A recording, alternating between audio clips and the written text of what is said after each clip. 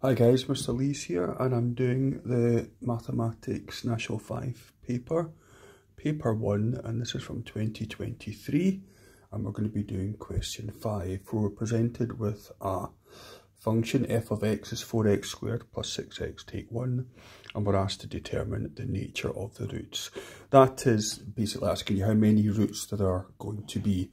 So just generally, for the function ax squared plus bx plus c, the general version of that, it's got two real distinct roots, different roots, if b squared minus 4ac is greater than 0. It's got two real equal roots, if b squared minus 4ac is equal to 0. And it's got no real roots if the discriminant, that's b squared minus 4ac, is less than 0. So this is all about finding the discriminant. So for f of x being 4x squared plus 6x take 1, let's put numbers for letters here. So a is equal to 4 because it's ax squared, 4x squared. B is equal to 6 and c equals minus 1. So let's work out the discriminant. B squared minus 4ac, 6 squared minus 4 times minus 1, which is 36.